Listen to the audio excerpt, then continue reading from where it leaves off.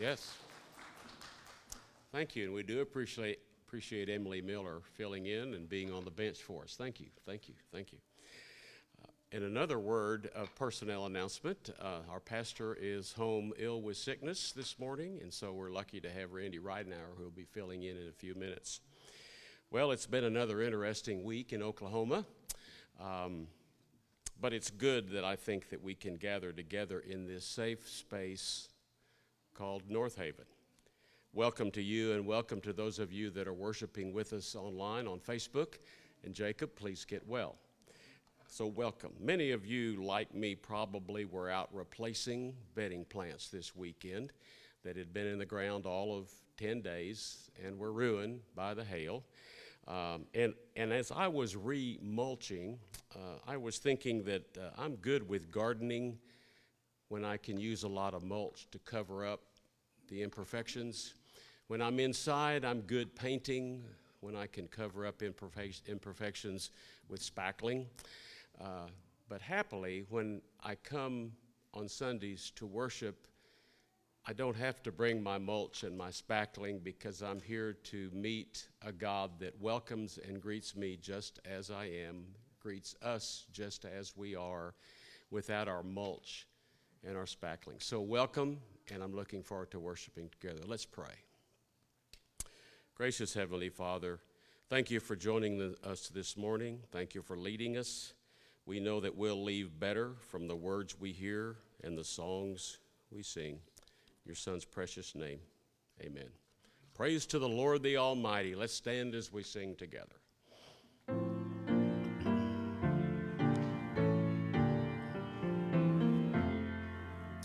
Praise to the Lord the Almighty, the King of creation. Oh, my soul, praise him, for he is thy help and salvation. All ye who hear, now to his temple draw near. Join me in glad adoration.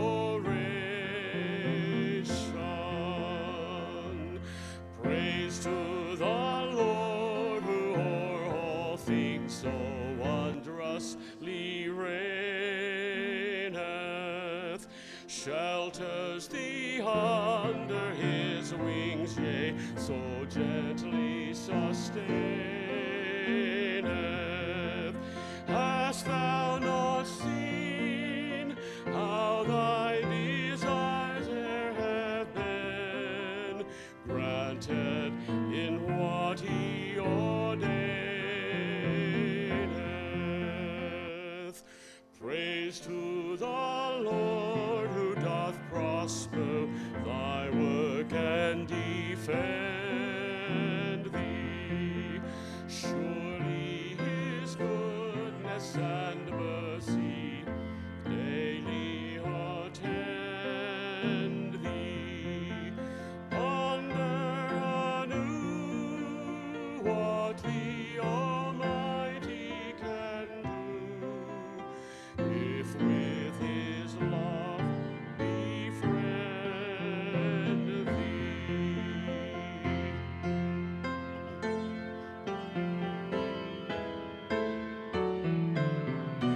Praise to the Lord, oh, let all that is in me adore him. All that hath life and breath, come now with praises before him.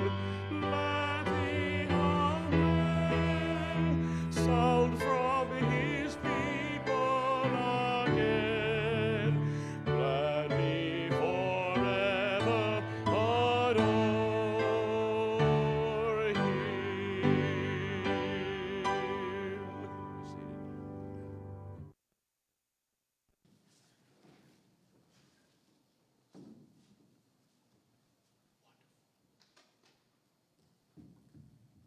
The second switcheroo of the day. I'm Jillian Mitchell. Okay. Then an angel of the Lord said to Philip, "Get up and go toward the south, to the road that goes down from Jerusalem to Gaza." So he got up and went. Now there was an Ethiopian eunuch, a court official of the Candace, queen of the Ethiopians, in charge of her entire treasury. He had come to Jerusalem to worship and was returning home.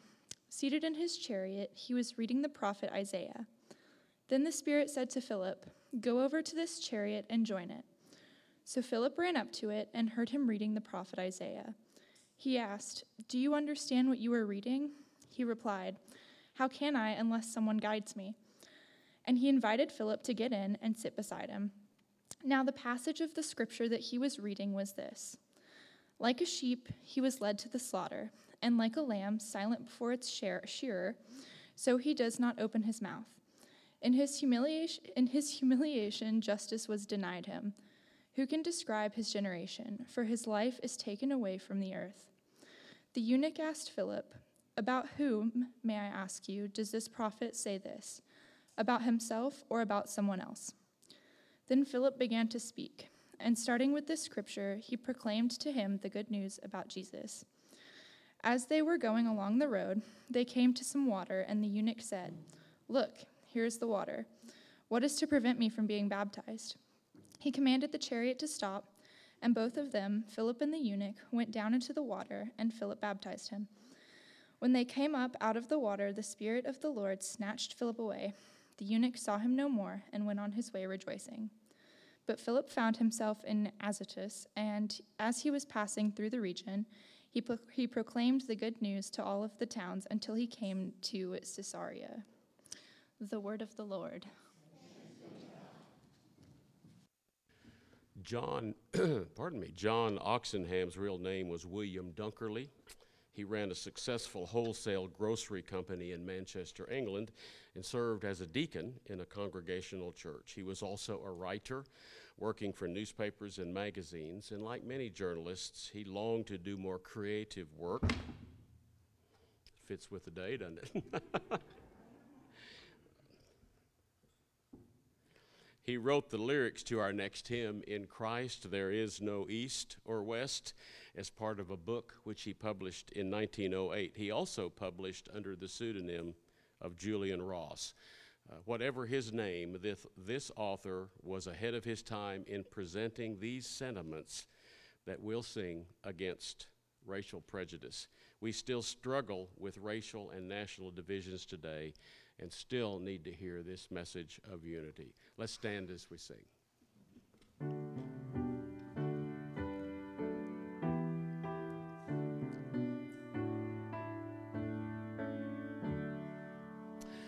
In Christ there is no east or west, in him no south or north, but one great fellowship of the whole wide earth.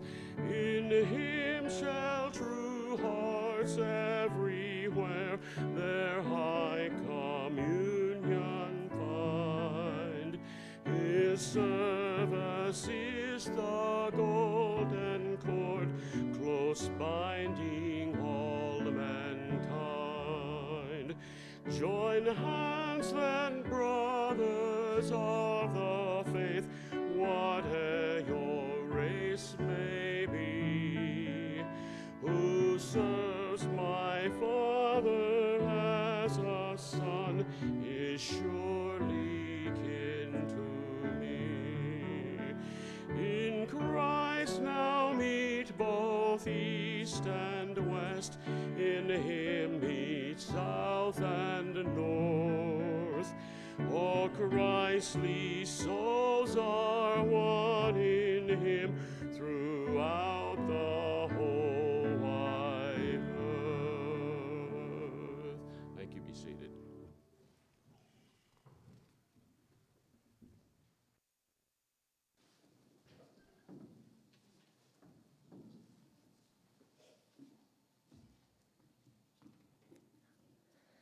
I got wrangled into doing a lot. Let's pray. Lord, we come to you today, and we thank you.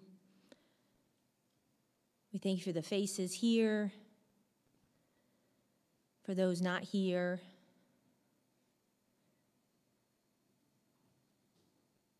For the changes that happen.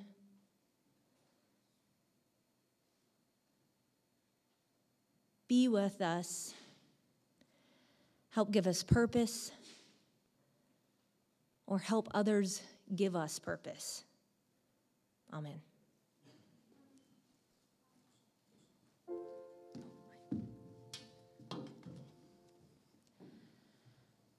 I'm gonna live so God can use me. God can use me anytime, anytime, and anywhere.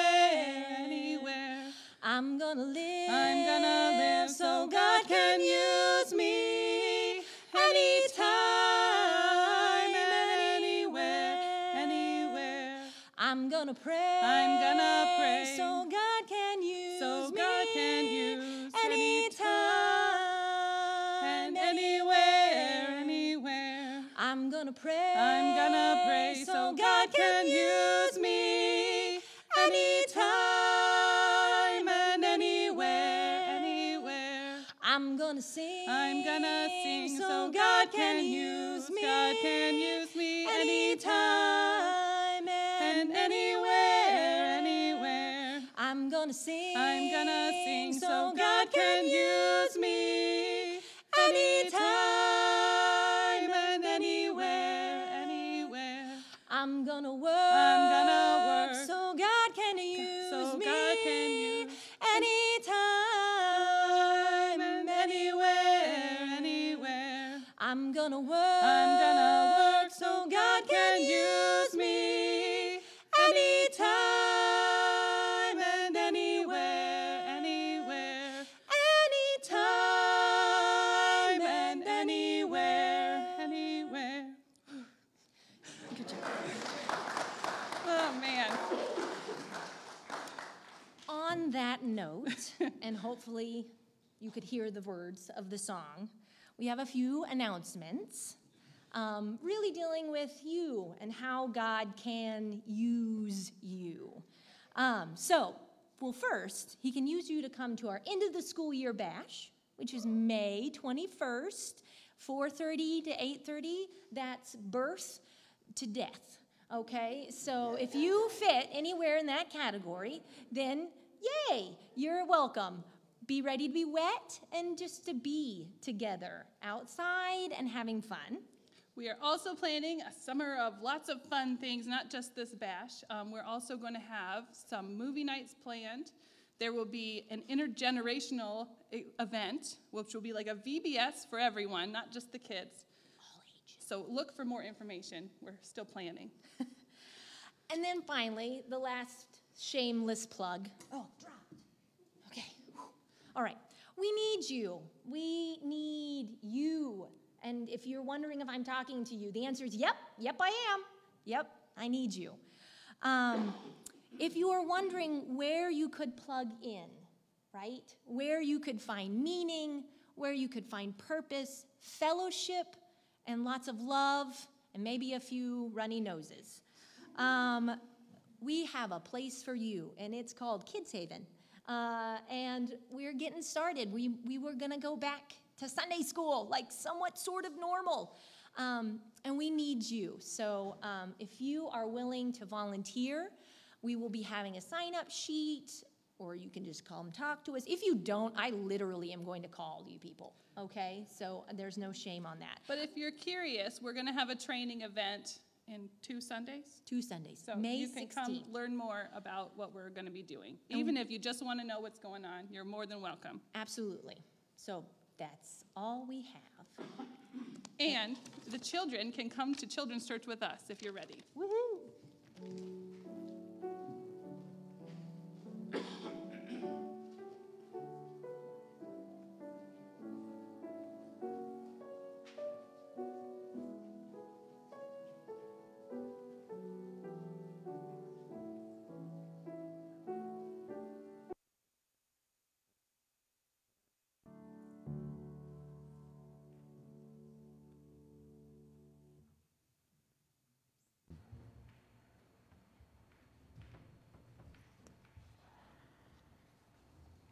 I'd known I was going to be preaching, I would have brought a Bible. Will you pray with me? God of grace and wholeness, all around us we see pain and heartache, the effects of fragmented and broken systems, communities, and families. When the pain of others becomes too much for us to bear, we often respond by building up walls that separate us from the world. And so here we stay safe and secure behind our walls of division, seeing only ourselves, our own problems, and our own hopes. We boast of our love for humanity while at the same time fail to see the needs of our neighbors. But God, you have called us to be your people, and you have given us a new commandment, the commandment to love one another. Love, though, is something that we cannot do from a position of safety and security. For to love is to embrace vulnerability and risk, all for the sake of the beloved. So guide our hands to reach out across our walls and open our eyes to see beyond ourselves, so that we might be used by you for the healing of this world. In the name of Jesus Christ, who called us to be in the world but not of the world, we pray. Amen. Well, that was a wonderful piece of music by Pamela and Caitlin. That's likely to be the high point of the service. It's all, maybe I'll be downhill from here. And Kaylee, thanks for reading that very long passage about which I have absolutely nothing to say this morning. So if I'd been thinking, I would have changed. So I'm going to read two other passages of Scripture. First from Micah chapter 4. This is verses 6 through 7. And Micah writes, "In that day, says the Lord, I will assemble the lame and gather those who have been driven away, and those whom I have afflicted. The lame I will make the remnant, and those who are cast off a strong nation. And the Lord will reign over them in Mount Zion, now and forevermore." And this is from John's first epistle, chapter 4, verses 16 through 21. John writes, "God is love, and those who abide in love abide in God, and God abides in them. Love has been perfected among us in this, that we may have boldness on the day of judgment, because as he is, so are we in this world. There is no fear in love, but perfect love casts out fear. For fear has to do with punishment, and whoever fears has not reached perfection in love. We love because he first loved us. Those who say, 'I love God,' and hate their brothers or sisters are liars. For those who do not love a brother or sister whom they have seen cannot love God whom they have not seen. The commandment we have from him is this: those who love God must love their brothers and sisters also."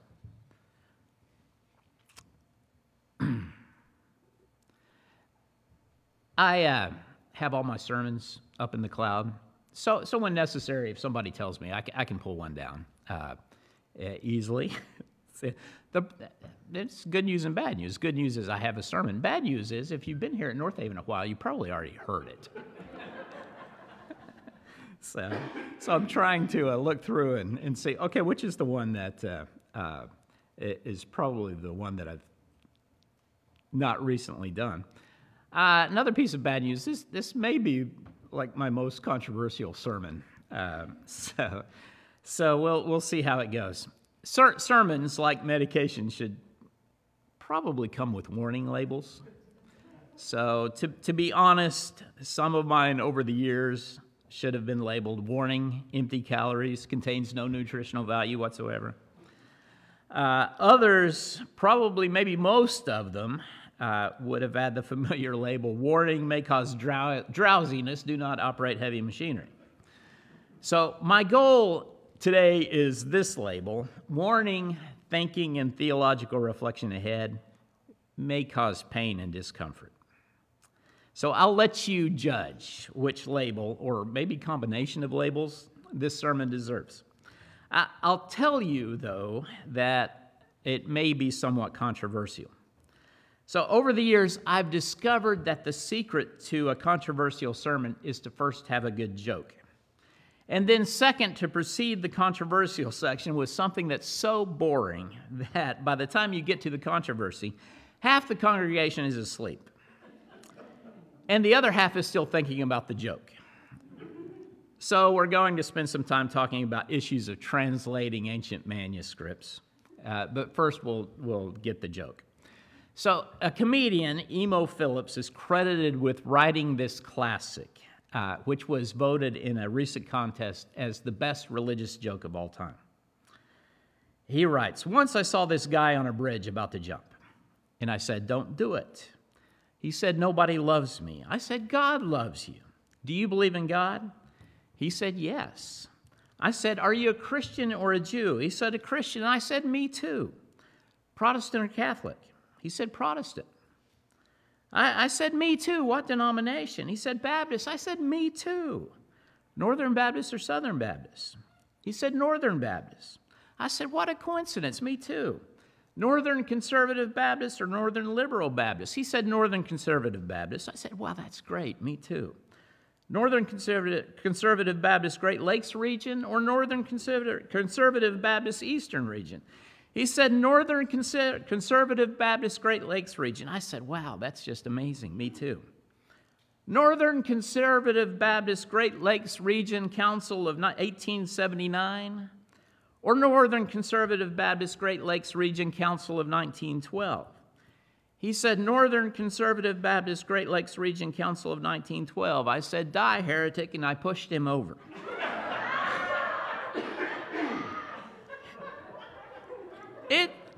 It's a funny joke. And like most good jokes, it captures something true. In this case, disturbingly true, about our history as Christians. North Haven is a church in the Baptist tradition, the history of which began when its first church was founded in 1609. That church split in 1611. And today, according to Oxford's World Christian Encyclopedia, there are over 33,000, not Christian churches, but Christian denominations in the world. 33,000 Christian denominations. And each one of those Christian denominations probably started because of some church split. Why do these church splits occur? Well, many of them occur sadly because of power struggles within the church. There are others, though, that occur because of genuine theological disagreements. Then the question becomes, why are there any real theological disagreements between Christians if both parties believe that the Bible is the authority in matters of faith? Well, disagreements should be easily settled with an examination of the Scripture. In the words of a bumper sticker that I see very often in this part of the country, God said it, I believe it, and that settles it. Just open the Bible and see what it has to say on the matter. But then we have another problem. Which Bible do we open? So in the room this morning, we probably have several different versions available to us. You may have the New International Version or the King James Version. I was at a exercise where I got paired off with a chaplain's assistant that wasn't my usual chaplain's assistant, and so I started asking him questions just to get to know him. And he said he came from a King James only church, and I was kind of curious why somebody would not curious why somebody would like the King James Version. It's one of the beauties of English literature. The language is just beautiful. But why think that was the only valid translation? And he told me, he said, well, let me put it this way. He said, your version contains the Word of God. My version is the Word of God. To which I said, that's nice. I didn't exactly know what to say. But we have New American Standard Bible, maybe. You may have the English Standard Version. My preferred translation that I usually carry is New Revised Standard Version, but I don't think it's perfect. There's the Message. But all of these and many, many more. In fact, there have been over 250 different English versions published since 1881. That was the year that a scholarly edition of the Greek New Testament text was published. And some of these different versions are just attempts to communicate the text in different language for different audiences. And that's absolutely something that we always need to be doing. So differences in wording in those cases are probably just not important. It's the same meaning in different language. But there are some differences that are more substantive. For instance, New Revised Standard Version and New American Standard Bible translate 1 Thessalonians 5:22 as abstain from every form of evil. The New International Version says avoid every kind of evil. There's no real difference in meaning there. But the King James translates 5:22 as abstain from all appearances of evil. That's much stronger than either of those other two translations. Another example is 1 Timothy 6, verse 10. Paul says the love of money is what? Most contemporary translations say a root of all kinds or all sorts of evil, but the King James Version says it's the root of all evil, period. Finally, look at Acts chapter 8, 36 through 38. Actually, I do have something to say about that passage. I didn't think about it. Philip meets an Ethiopian. Okay. It explains to him that a passage in Isaiah is speaking about Jesus. In verse 36, the Ethiopian sees some water and asks, "What's to prevent me from being baptized?" In verse 38, they stop, and Philip baptizes the Ethiopian. There's no real difference between versions, Bible versions, either of those verses. The difference is verse 37. NRSV and NIV just completely skip verse 37. If you look at your Bible, it'll go from 36 to 38. The NASB and the King James Version both contain verse 37, which reads, "Then Philip said, 'If you believe with all your heart, you may.' And he answered, 'I believe that Jesus Christ is the Son of God.'" So why are there these differences? Well, the real reason is that translating the Bible is just hard. Any translator faces some serious problems. First, the good news. We have over 5,500 early manuscripts of the New Testament. Manuscript P52 is probably the oldest that we have. It contains 5 verses from the Gospel of John and was copied about 30 years after John's Gospel was written. The earliest complete New Testament we have is Codex Sinaiticus from about 350 AD. And that's about 250 years after the last books in the New Testament were written. That sounds really bad, 250 years, until you consider that we have only 49 early copies of the works of Aristotle. And the earliest was made roughly 1,400 years after Aristotle died. Now, we don't generally tend to question whether or not this was Aristotle's work. But the Christian New Testament is in far better shape as far as a manuscript tradition than any other ancient work in existence. It's by far the best verified ancient work in existence. There's nothing else that comes remotely close. That's the good news. Now the bad news. Well, we have none of the originals. We only have copies. And we try to reconstruct the original from the evidence of the copies. But no two copies that we have are exactly alike. The scribes were human beings who made mistakes like we all do. Common mistakes were skipping lines, especially when 2 adjacent lines began with the same words. They would go back and see, oh, that's the line I was on because it starts with those, and you end up skipping a line. Sometimes whole sections were skipped, especially when they're lines that ended with the same words. There were also instances when it looks like the scribe tried to improve on the original text. The ending of the Gospel of Mark is the best example. Before you decide to demonstrate your faith by drinking poison or handling snakes, you might want to first meet me for coffee and a conversation about the manuscript history of the Gospel of Mark. But there are other problems besides simple scribal errors. The first is just reading the manuscript itself. Usually when I preach this, I'll put some slides up on the board. But one of those slides I have is a page from Codex Sinaiticus. Remember, the earliest complete work that we have. There's more missing from the pages than what is there. And the text that is there now at this point, no surprise, it's faded and impossible to read in spots. It looks pretty bad. It's nearly 1,700 years old.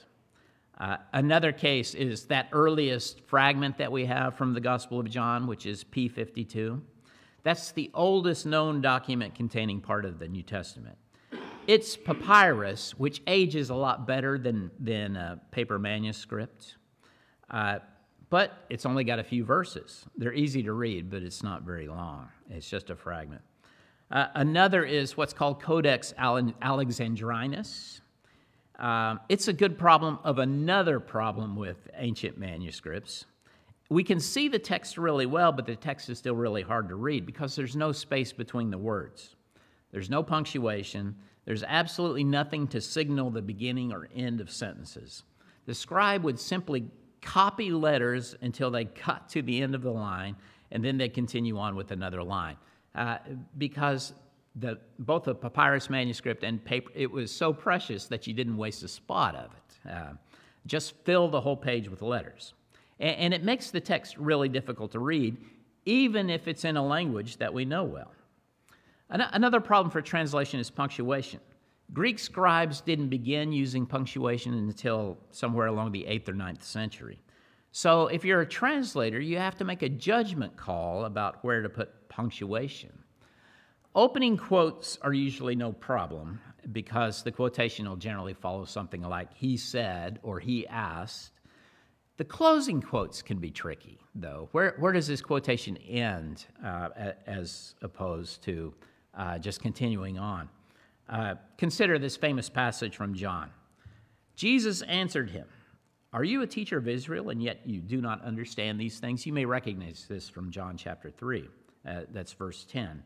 Verse 11 goes on, "Very truly I tell you," we know that what's coming up here is a quotation, "we speak of what we know and testify to what we have seen, yet you do not receive our testimony. If I've told you about earthly things and you do not believe, how can you believe if I tell you about heavenly things? No one has ascended into heaven except the one who descended from heaven, the Son of Man. And just as Moses lifted up the serpent in the wilderness, so must the Son of Man be lifted up, that whoever believes in him may have eternal life.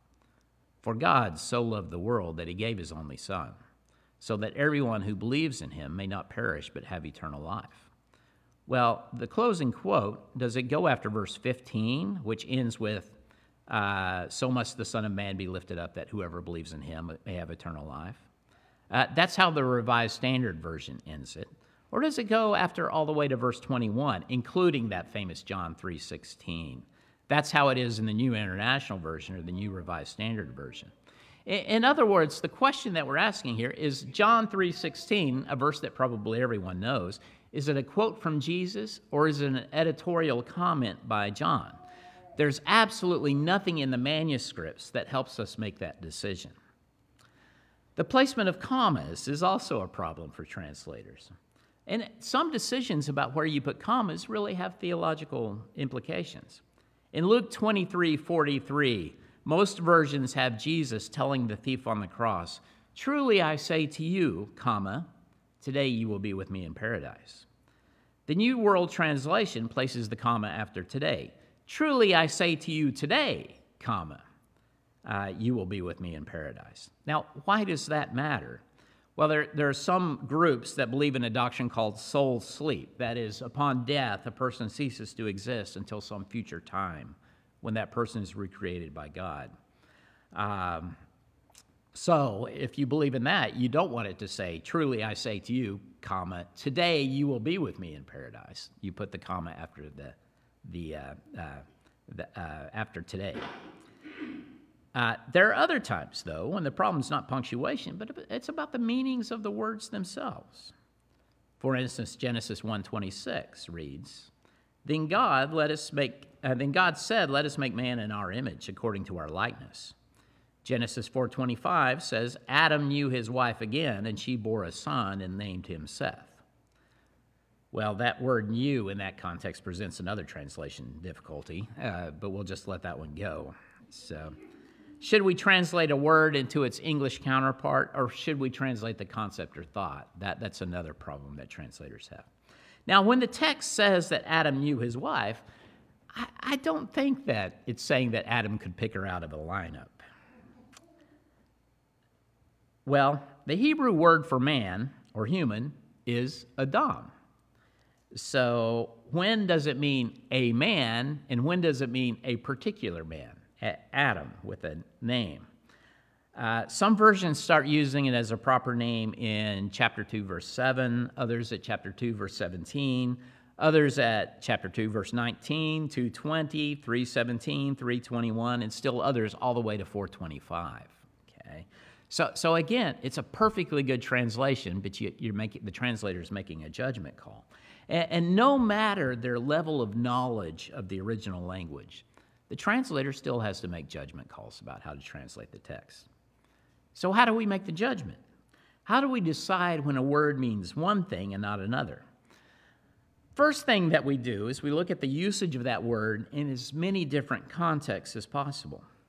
Second, we translate it in a way that's most compatible with our theological beliefs. But when you notice that, you see we have a problem. We want our theology to come from, in Luther's words, sola scriptura, from Scripture alone. When we read the Scripture, however, we can't help but read it through the lens of our culture, our preconceptions, and our religious beliefs. We all, including translators of the text, bring a lifetime of theological baggage with us when we try to understand the Scripture. Now, we can do things to minimize this problem, but there's nothing that we can do to avoid it altogether. We translate the Bible to be consistent with what we already believe the Bible says. But what if we're wrong?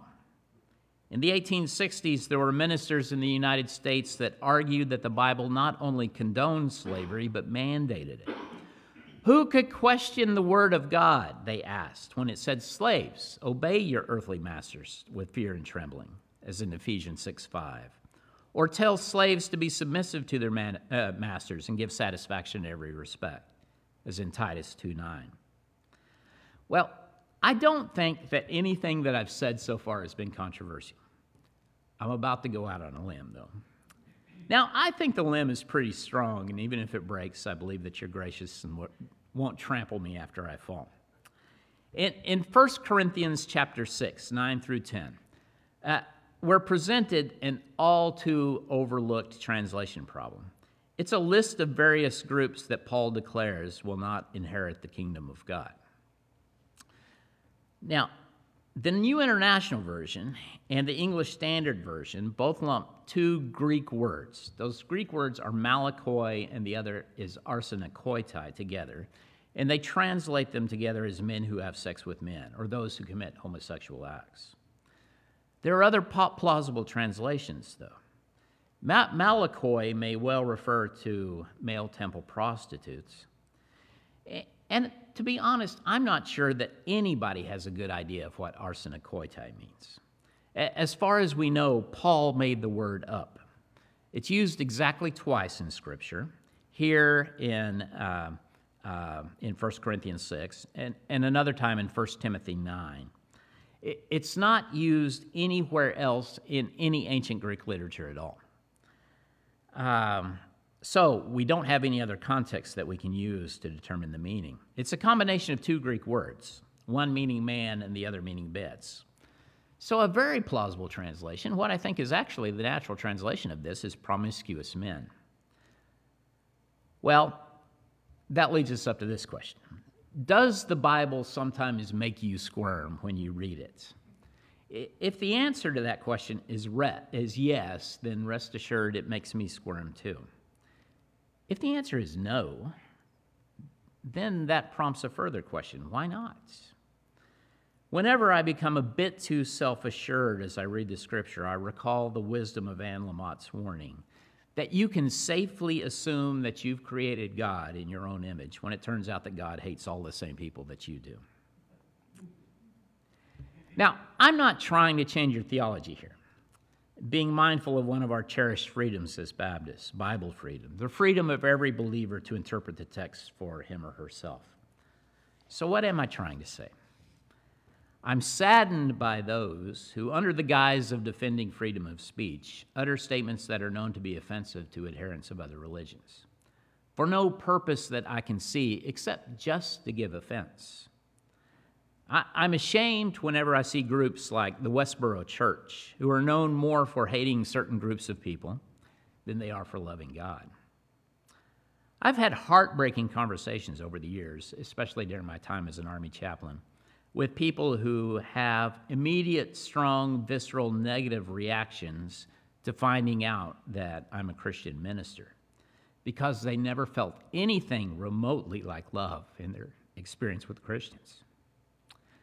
So if you don't remember anything else that I say today, remember this.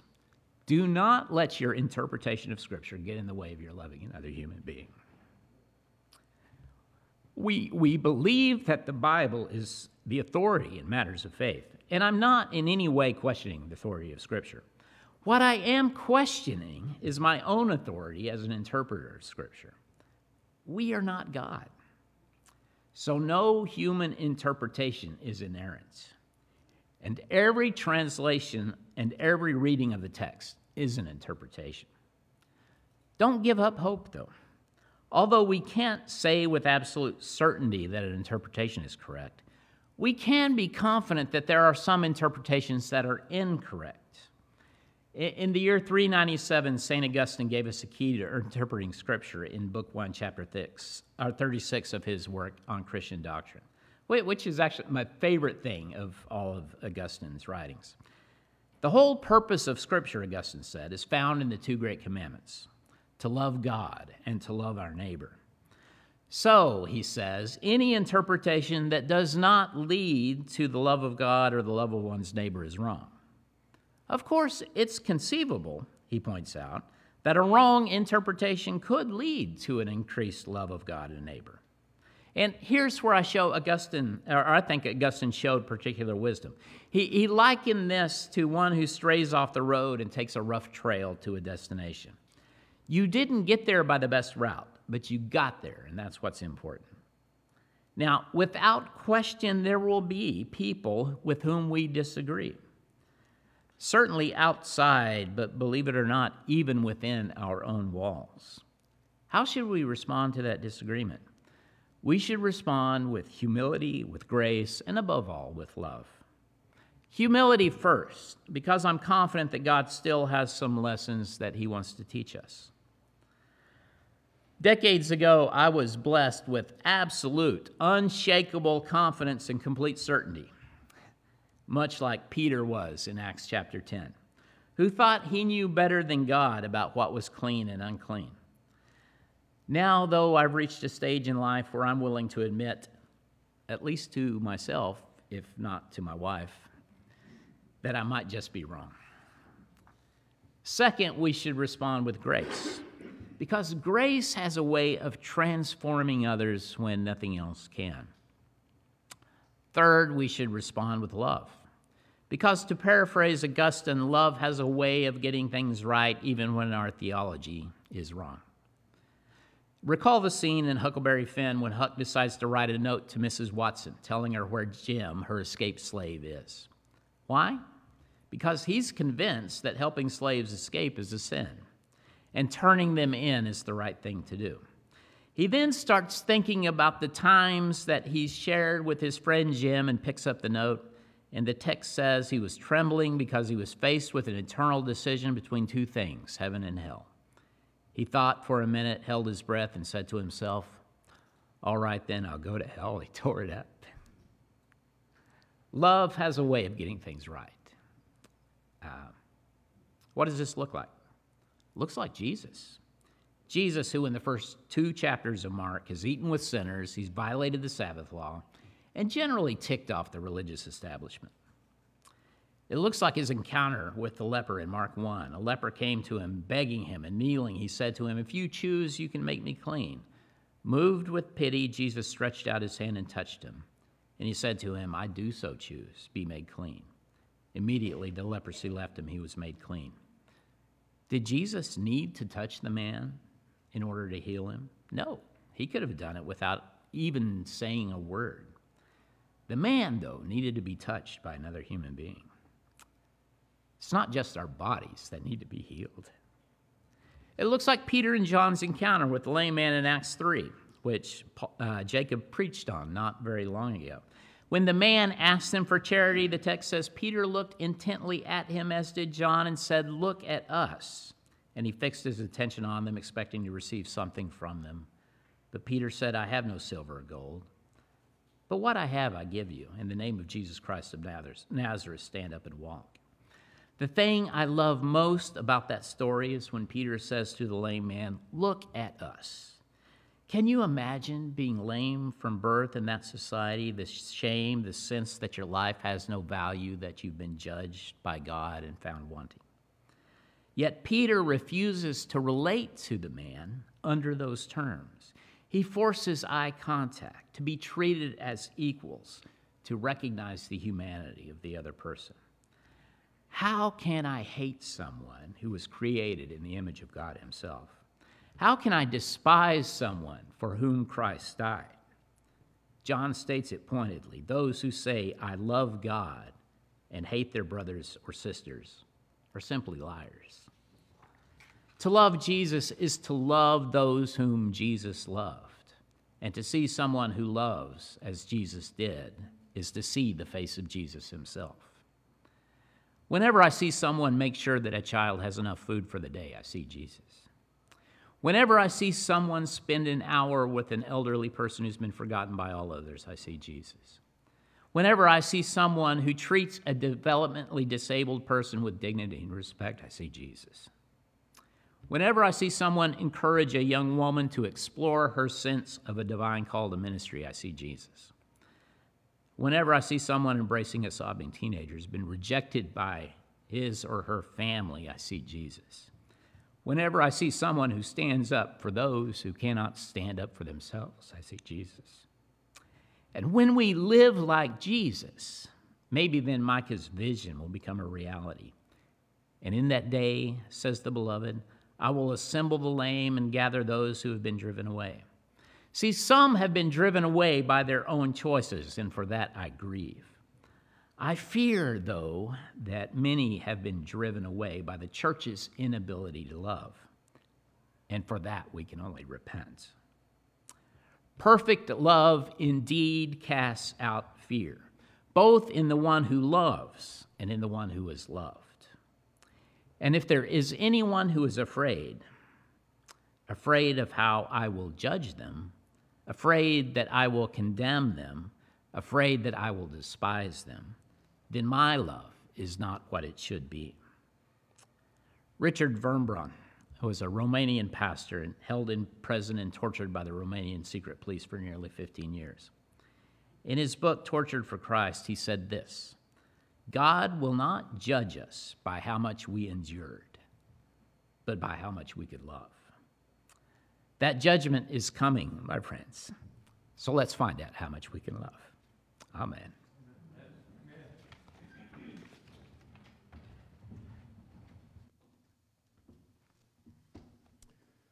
A good song of reflection is the hymn we sing, All Are Welcome Here. Let's stand as we sing and think about this song together.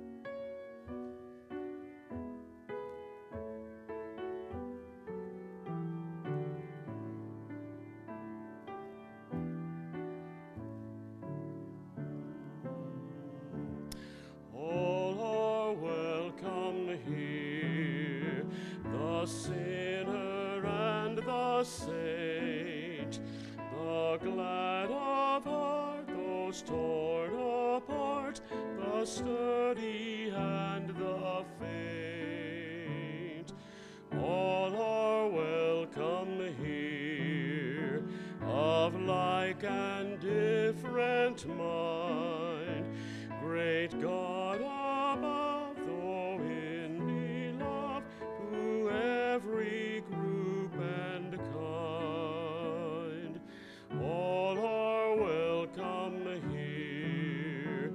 We stretch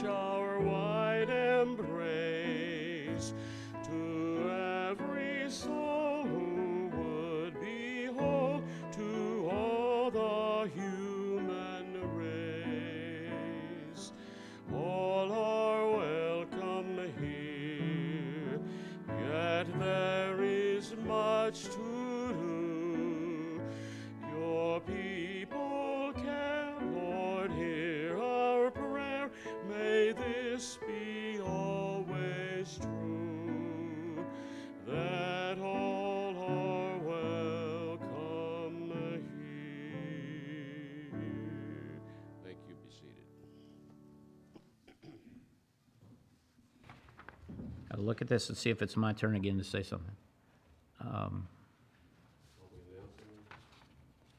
She already did those. You can tell I have no clue about what's supposed to be going on. Okay. Yeah, all right, okay. Receive this benediction. Love knows no bounds. Hope knows no bounds. Peace knows no bounds. Faith knows no bounds. Go, bring hope and peace. Live in faith, and above all, be love. Amen. And as we sing together.